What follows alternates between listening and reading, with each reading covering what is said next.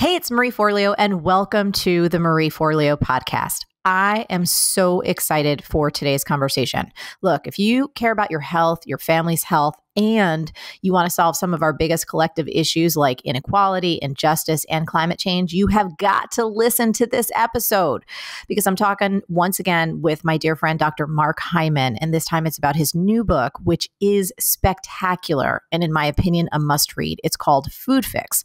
Now, if you don't know Mark yet, let me tell you a little bit about him. Dr. Mark Hyman is a practicing family physician and an internationally recognized leader, speaker, educator, and advocate in the field of functional medicine. He's the founder and director of the UltraWellness Center, the head of strategy and innovation of the Cleveland Clinic Center for Functional Medicine, and get this, a 12-time New York Times bestselling author. He's a board president for clinical affairs for the Institute of Functional Medicine as well. So he's also got an amazing podcast called The Doctor's Farmacy, and Mark is a regular contributor to several television shows and networks, including CBS This Morning, Today, Good Morning America, The View, and CNN. You name it, he's been all over the place. So let's dive into this conversation. Mark, you are amazing. Thank you so much for coming back on the show.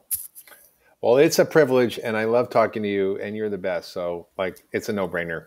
Well, let's talk about this big new book. I feel like in your heart, and of course what you've expressed as well in the book, is that perhaps this is the most important one you've ever written. And for context, you've been a New York Times bestseller 12 times. So, yeah, there's that.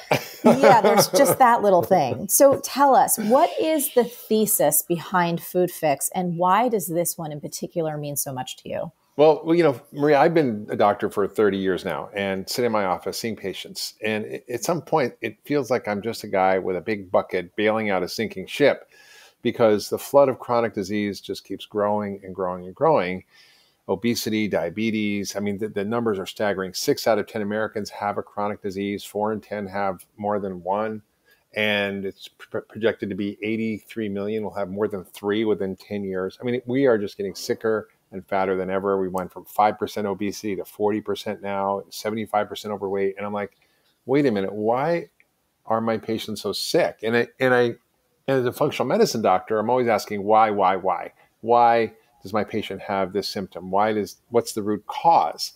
And I started thinking about, wait a minute, if I want to heal my patients, I can't really do it in my office. I can't do it in the clinic or the hospital. I have to do it where actually the problem is. And I realized it was the food they were eating that was making most of them so sick. And then it was like, well, what's the food caused by? It's caused by the food system. I'm like, what's the food system caused by? Well, it's caused by our food policy. Well, what's that caused by? It's caused by the food industry influencing our government. So I realized that so many of the rabbit holes I went down were all connected that I had thought were separate. Yes, chronic disease and food for sure as a functional medicine doctor. But then I'm like, wait a minute, the economic burden of that is staggering. Right now, by 1/3 of our Medicare is on chronic disease. Sorry, 1/3 of our entire federal budget is on chronic disease. Within 5 years, it's going to be about half of every dollar that's gathered by taxes from the government. That's a mandatory spending dollar, which will be for Medicaid and Medicare. That's like 1 out of every $2. It's staggering. It's part of our $22 trillion debt. And then I'm like, well, what else is going on with food? Well, it's the number one cause of climate change. It's destroying our pollinator species. It's leading to the destruction of soils and depletion of our fresh water. I'm like, what else? And I'm like, well, it's causing all kinds of issues, like mental illness is linked to food and the processed food we're eating. It's linked to achievement gaps where kids can't learn because they're eating all this garbage. And it's why we're 31st in math and reading in the world, and Vietnam is 21st. And it's even linked to things like violence and divisiveness in our society and crime and homicide through the way it affects the brain. And of course, that's not only it. And then it affects national security, which means that we can't mount an army because effectively, because 70% of kids who apply for the military are rejected because they're unfit to fight. So I began to sort of link everything together, connect the dots, and there's a story here that no one's told about how food is both the cause of most of what's wrong with the world and also the cure. And that's the sort of happy side of this, is that it's called Food Fix, not Food Apocalypse. Yeah. I have to say, too, when I started reading my galley copy, I was sitting in my bed and I was reading it in Los Angeles, and I was like, whoa, like this is big, this is heavy. And like Jersey Marie came out, I got so angry. I'm like underlining stuff. I'm like yelling at Josh, like, can you believe this? I'm showing him the stats. I'll read this. One of the things that you share in the beginning, our food chain is plagued with corruption from seed to field to fork to landfill. We have a moral, economic, medical, and environmental imperative to fix it. The very survival of our species depends on it. And I love that you shared this, again, reading your own words. Our most powerful tool to reverse the global epidemic of chronic disease, heal the environment, reverse climate change and poverty and social injustice, reform politics, and revive economies is food. And I think one of the things that struck me most when I was reading the book is all these dots that you're connecting. You know, for anyone who's been passionate about their health or looked at any of these other issues separately, whether it has been around chronic disease, climate change, inequality and injustice, you know, you might be familiar with some of these ideas, but to see how they all knit together with food is really a wake-up call. So I'm wondering if we can talk next, because again, for anyone listening, if you've got kids around, now is probably the time to put on your headphones, because there may be a possibility that Jersey Marie comes out. So look, I think all of us need to wake up and understand how utterly corrupt and frankly ass backwards our food system is right now. It feels like a deadly joke. So let me read this one paragraph from your book. You write, "We also have a co-opted government. When I asked Van Veneman, the former Secretary of Agriculture under George W. Bush, why we couldn't have science guide our food policies and agriculture, or why we don't stop the marketing of junk food to kids, or have more transparent food labels, or stop subsidies for commodities turned into processed food, or create subsidies for fruits and vegetables," she told me it was the food and agriculture's influence on Congress and the administration, meaning those industries. Almost 73% of the members of the Senate Committee on Agriculture, Nutrition, and Forestry and 90% of the House Agriculture Committee received donations from Monsanto and Syngenta, which I don't even know who the hell Syngenta is, but they sound not so good. It's a seed company. There's like 4 seed companies that control 60% of the seeds in the world, and they are just monstrous. I mean, I didn't realize this, but the food industry is the biggest industry on the planet. It's 17% of the world's economy, and it's run by a few dozen CEOs of big food companies, processed food companies, fast food companies, fertilizer companies, seed companies, and big ag companies. I mean, it's just staggering. And I think the good news is we're seeing real change. Like Kellogg's last week, I think, announced that it was going to get glyphosate out of their supply chain. So no more Roundup in your Cheerios in the morning or your Frosted Flakes. Progress. They were outed, but it was because people like you and I and others speak out, and the average consumer says we don't want this stuff in our food. And they were outed by environmental working groups saying, you know, you've got more glyphosate in Cheerios than you do have vitamin D or vitamin B12. Wow. Yeah. And so they voluntarily changed it. General Mills committed 1 million acres to regenerative agriculture, which we'll talk about what that is. But that's a great thing, which is agriculture that, you know, restores the earth, restores soil, reverses climate change, makes healthier food. I mean, it's fabulous. And yet this is all done because people are speaking out, people care, consumers care, and the big companies are listening. Yeah, I'm going to just read a few more things because I would like my audience to get fired up.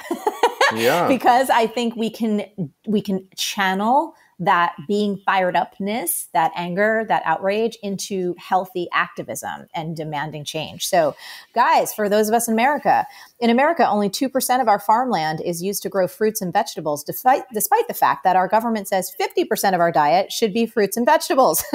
We don't grow enough to even satisfy that minimum. And I thought, again, heartbreaking, 59% are commodity crops, corn, wheat, and soy, that gets turned into ultra processed food that essentially kills us and destroys the environment.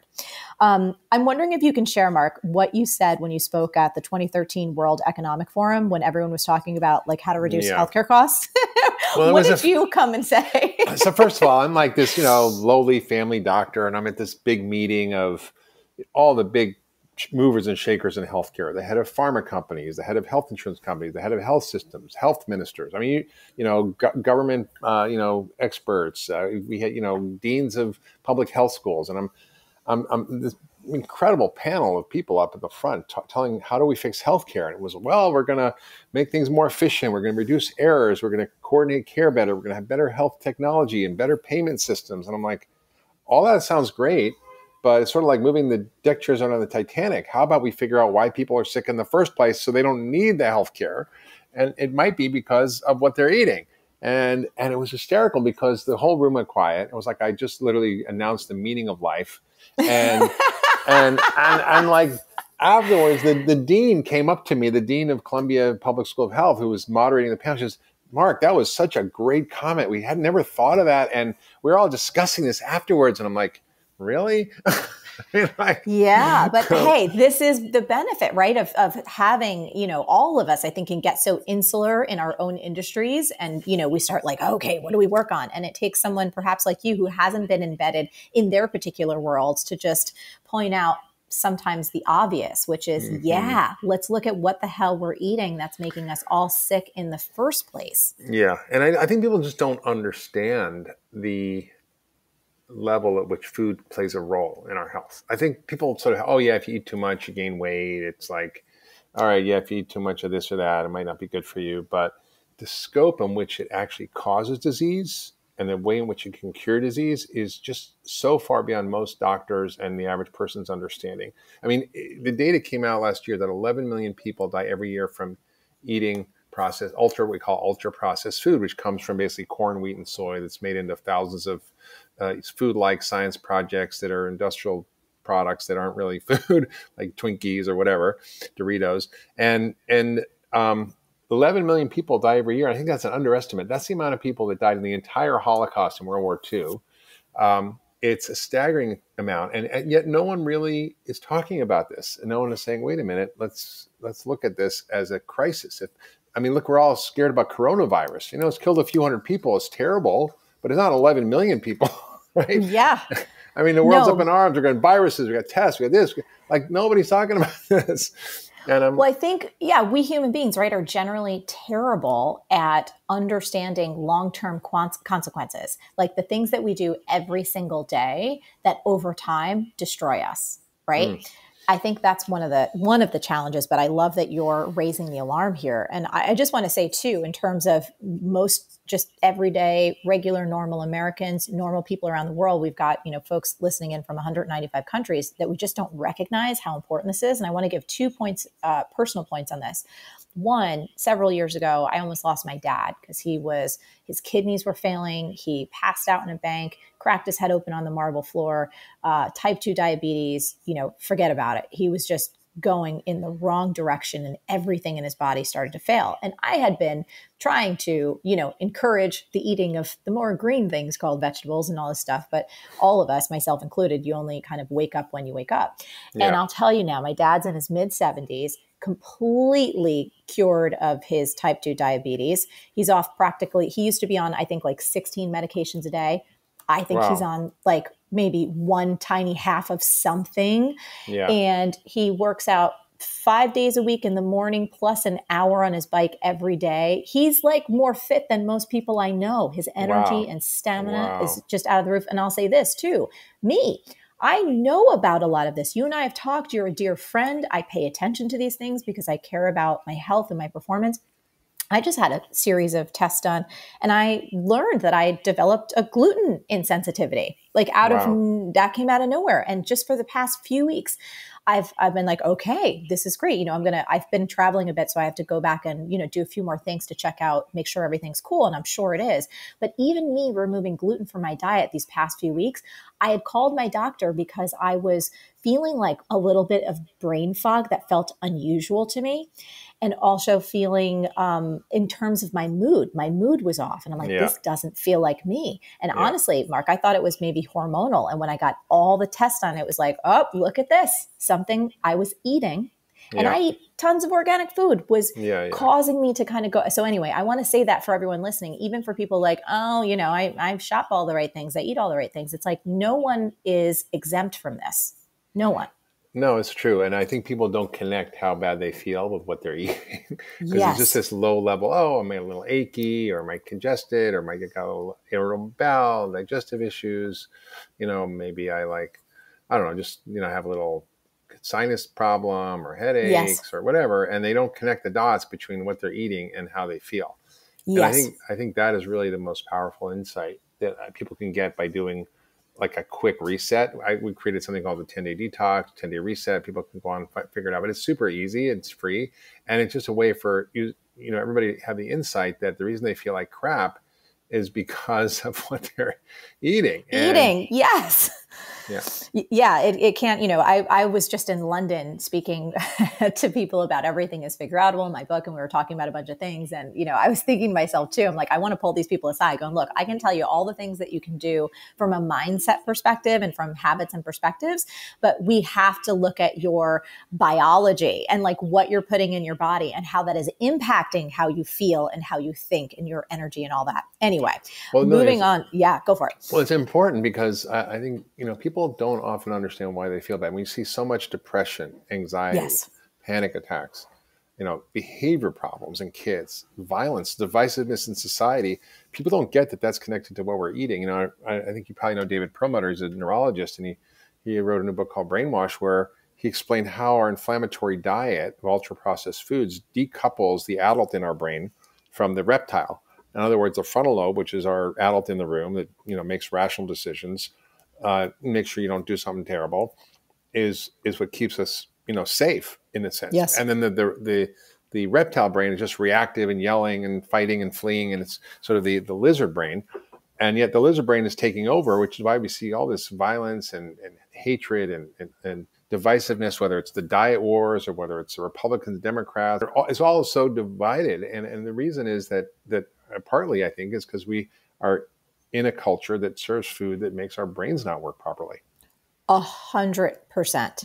I mean, again, my own personal experience of this, of just like dipping my toe in and seeing the difference of how I feel on a daily basis based on what I eat, how I'm thinking, how I'm reacting, all of it. It is absolutely interlinked. And in fact, this is a great bridge.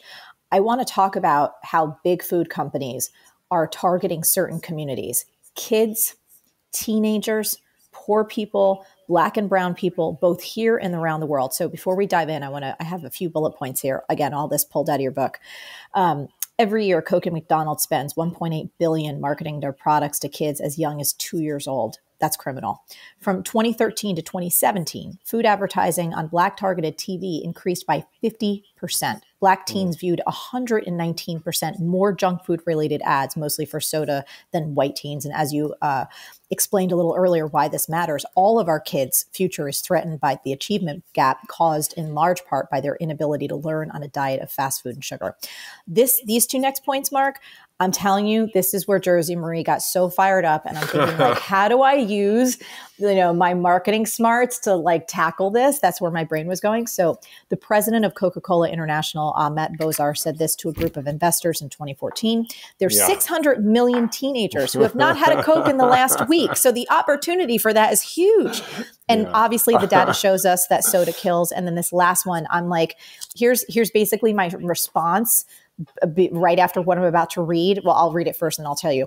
Nestle recruits thousands of women in some of the poorest towns in Brazil to go door to door selling candies and processed food as part of its goal to expand its global reach to 250,000 Brazilian households.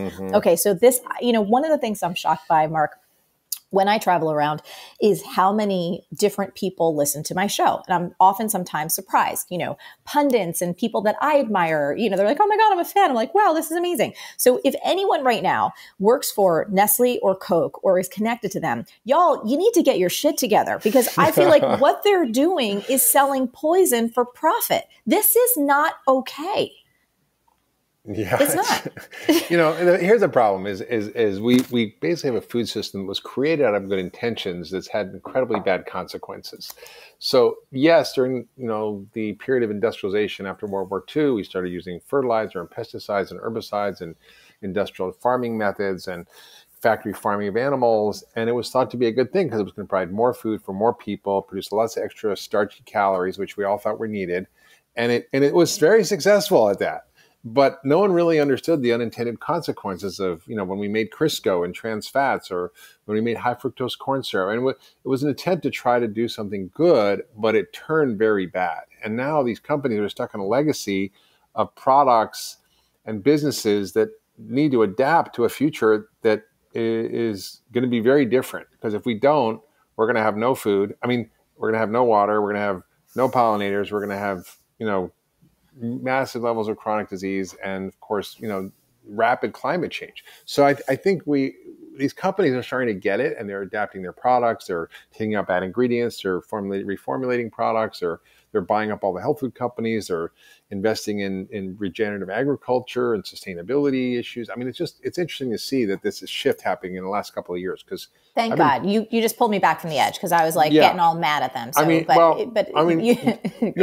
like So and it was interesting. It's easy to be they're evil out there and we're the good guys here. But I over the years I've gotten to meet a lot of these people, top executive at Pepsi and Nestle and Danone, and these companies where there's a real interest in trying to figure this out and getting that they're killing their customers, and that they're actually, by the very methods of farming that are being used to produce their products, they're affecting their future success and their ability to grow, because it's just not sustainable. So I see there's a movement. It's not fast enough. They still are doing bad things. So it's like left hand, right hand kind of thing. While they're saying we want to do the right thing, some of them are doing very subversive tactics to drive policy changes in their interests, like preemptive taxes, where they're forcing through various kinds of manipulation, bribery, and influence governors to pass laws that preempt any future taxes on soda or junk food. So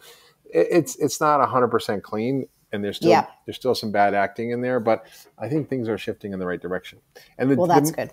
The marketing thing, though, is huge. I mean, we have the First Amendment in this country, which is a great thing, but it should not allow us to target children in ways that are manipulative, that are subversive, that are predatory. It's predatory in nature. Predatory, yeah. I mean, this guy, Guido Giardi, who's a vice president of the Senate in Chile, and was able to introduce a whole set of legislation in Chile with Michelle Bachelet, who was the president. They were both doctors, which I think is why this has happened, because they knew what was going on, and they basically did all this great stuff, like getting rid of marketing to kids, and it showed a 4-fold reduction in consumption compared to soda taxes.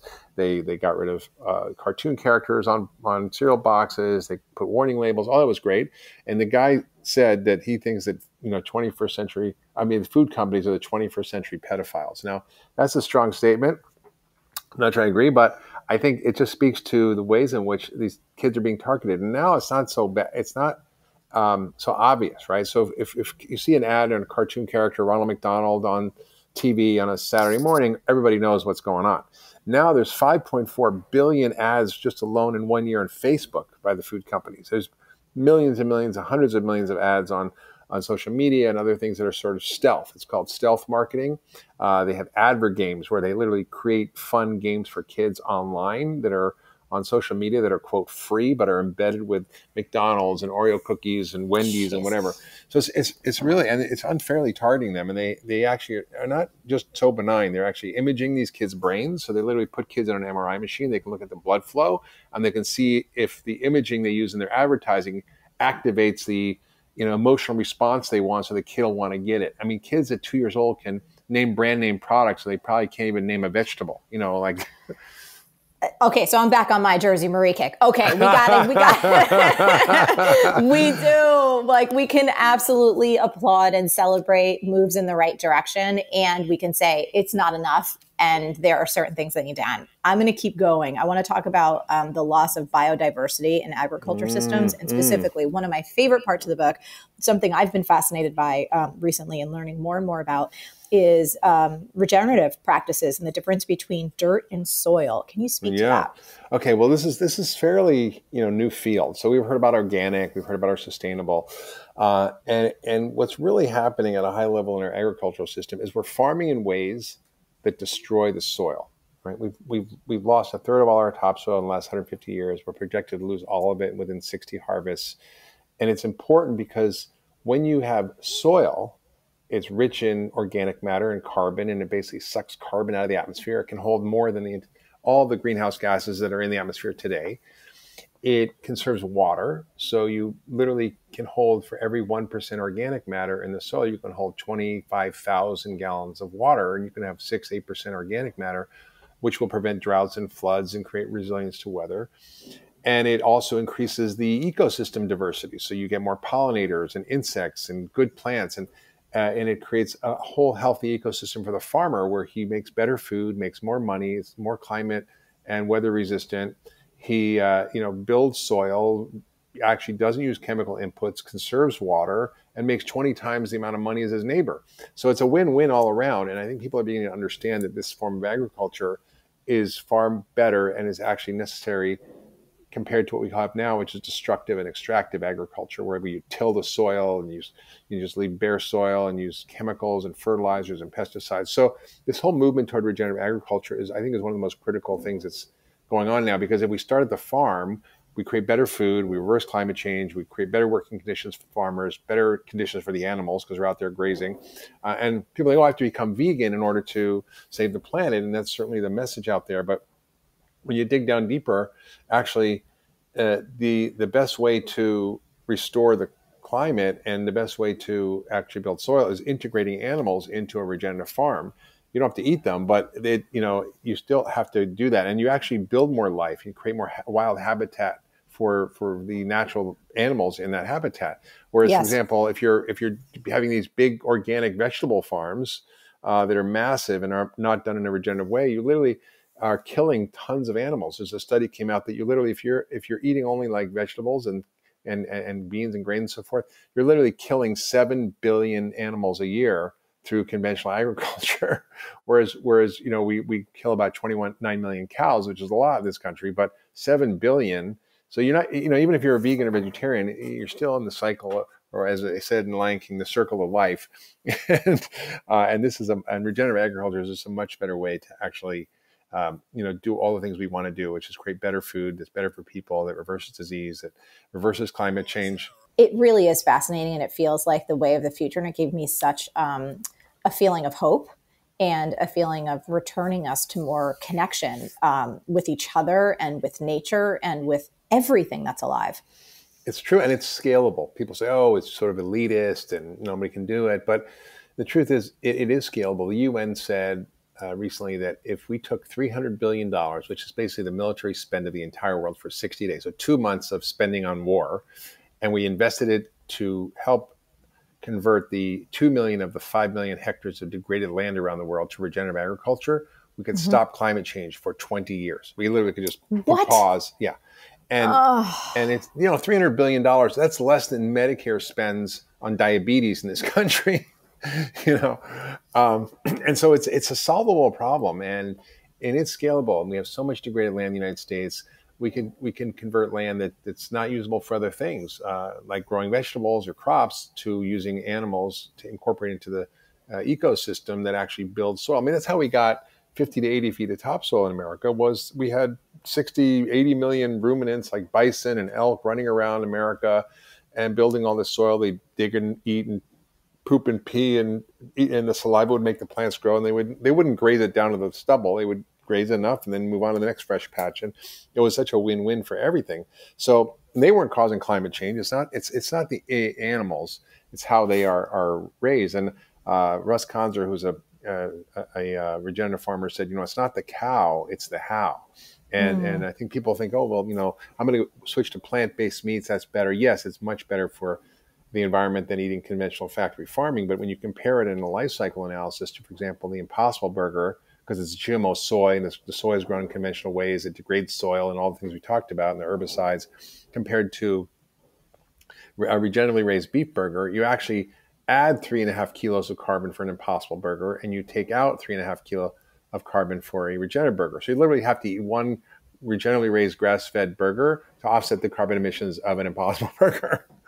So And this is why your book is so important for people to read, like to understand and to look at the science and to kind of open all of our eyes to solutions that are out there that just feel right. And I think that's one of the most striking things about, for me, reading your book. It was like so much of this is common sense, yet none of it is common practice yet.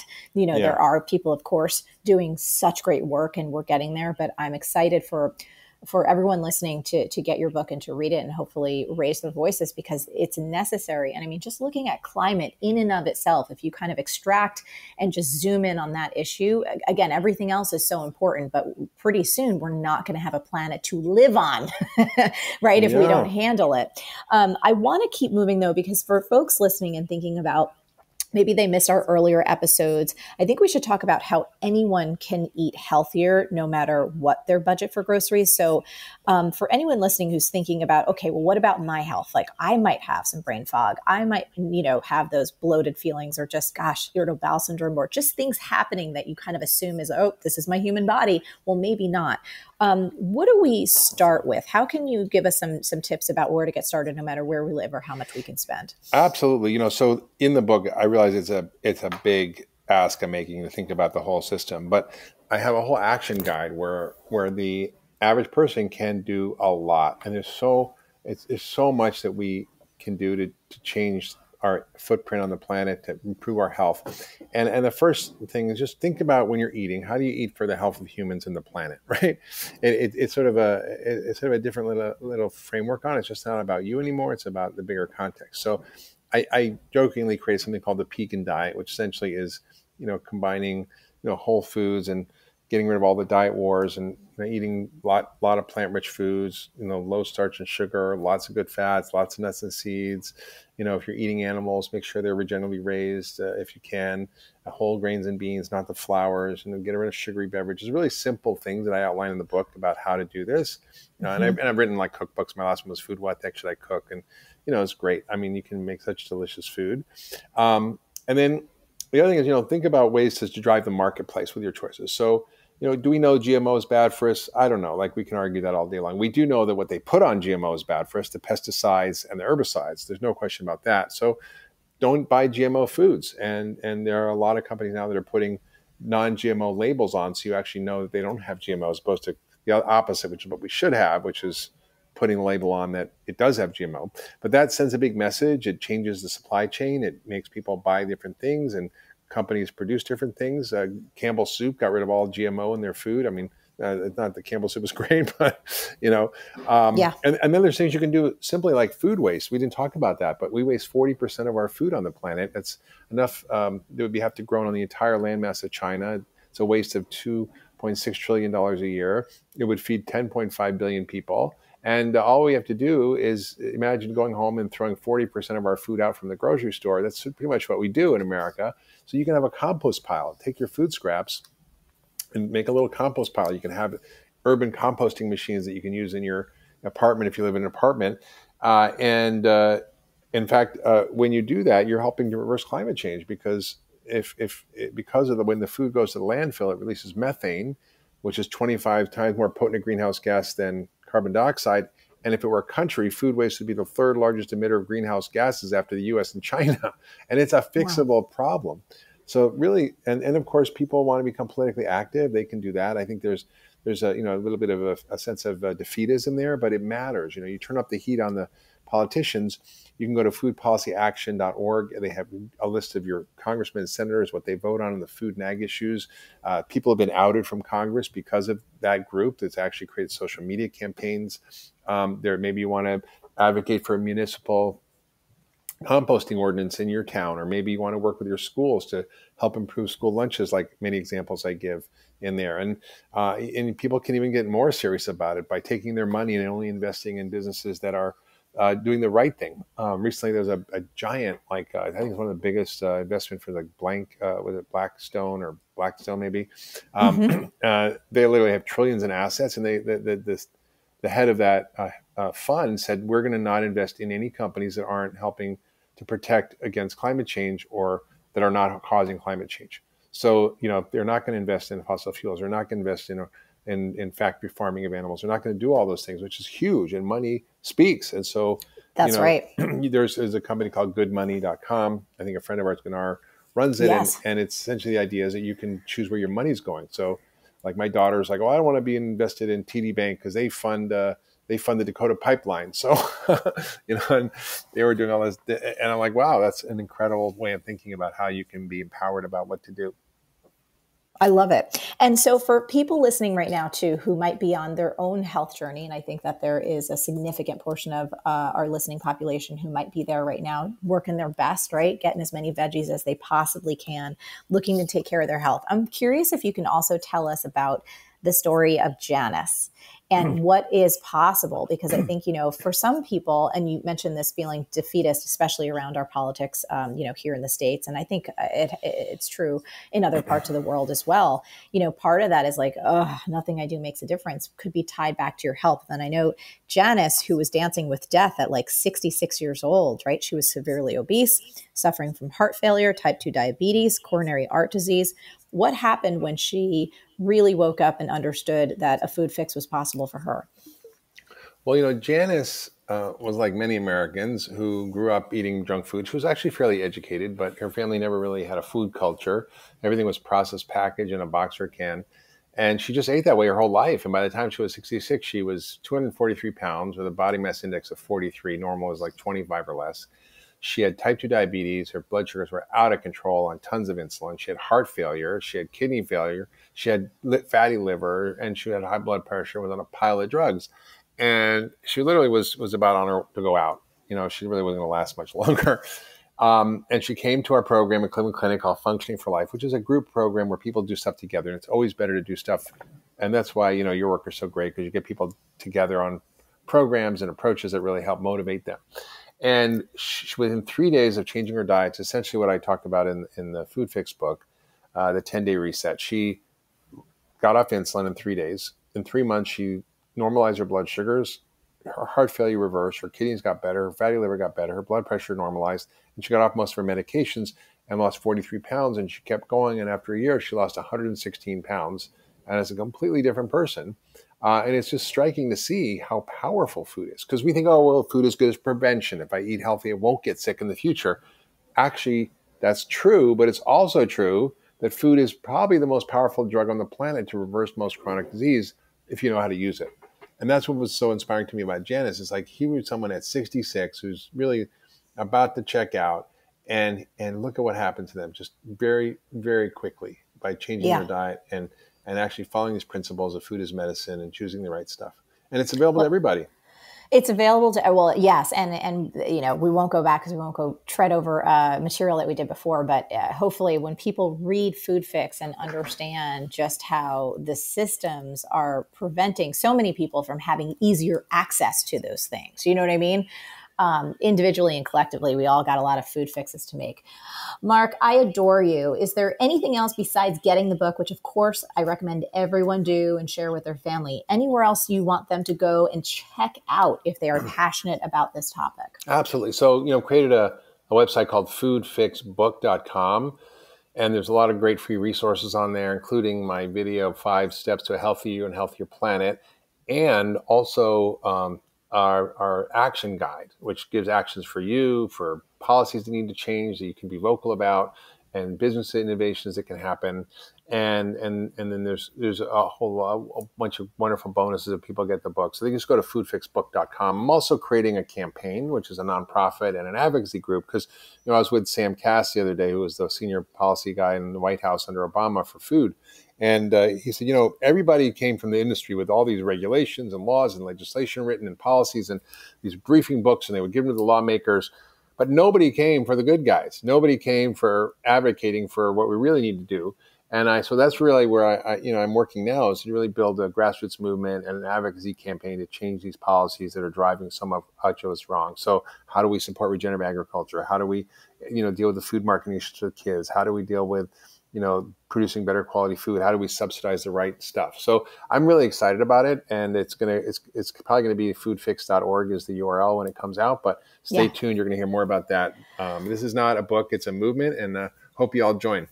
Yeah, you're awesome. Well, I'll just say this. I'll say it publicly. I've been thinking as time goes on, I'm like, I keep wanting to use my very genius marketing skills because I'm really good at what I do, to continue to create good in this world. So consider me a pal and a friend because I feel like we can do some really fun campaigns because, I think marketing on the right side of the change we want to see can really be some of that support too. So thank you for the work that you do in this world. You are amazing. I have so many dear personal friends who are like, oh my God, you're friends with Mark. He's the best.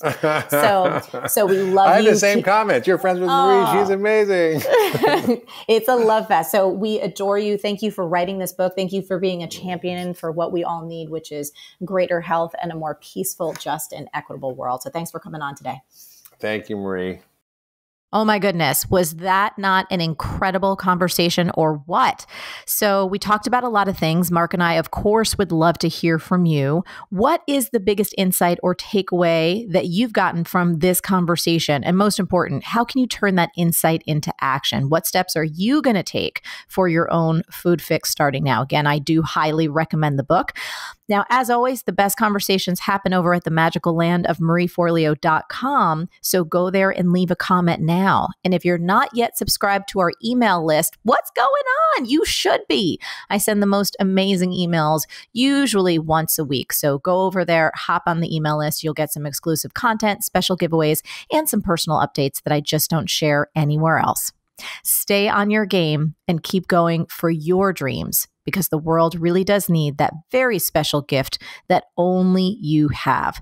Thank you for tuning in to this episode of the Marie Forleo podcast, and I'll catch you next time. Hey, you having trouble bringing your dreams to life? Well, guess what? The problem isn't you. It's not that you're not hardworking or intelligent or deserving. It's that you haven't yet installed the one key belief that will change it all. Everything is figureoutable. It's my new book, and you can order it now at everythingisfigureoutable.com.